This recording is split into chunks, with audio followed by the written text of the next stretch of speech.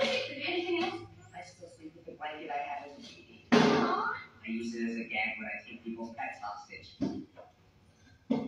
Uh-huh. There's no punchline because it's not a joke, is it? Why did Joe agree on $100? Because it wasn't in one of his tests. That's not a valid reason. Because Mario. That's even worse. Anyway, where'd you get the money from? Even Mom and Dad don't have $100. Not anymore, they don't. But that's what credit cards are for, right? What's the worst that could happen? So 100 expired though, that comes to $1. Bucket. Oh, better put it on the credit card. The card's been declined, sir.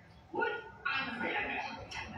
Oh, this couldn't get any worse. But we have our own store credit card scheme that lets you borrow as much as you like, with interest, of course. Fine.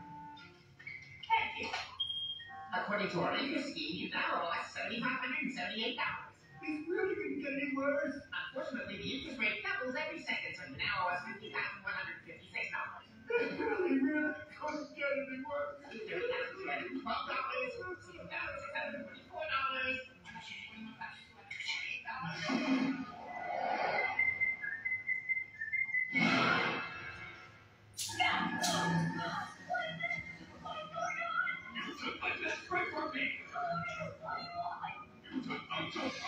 Hey, count it all, motherfuckers.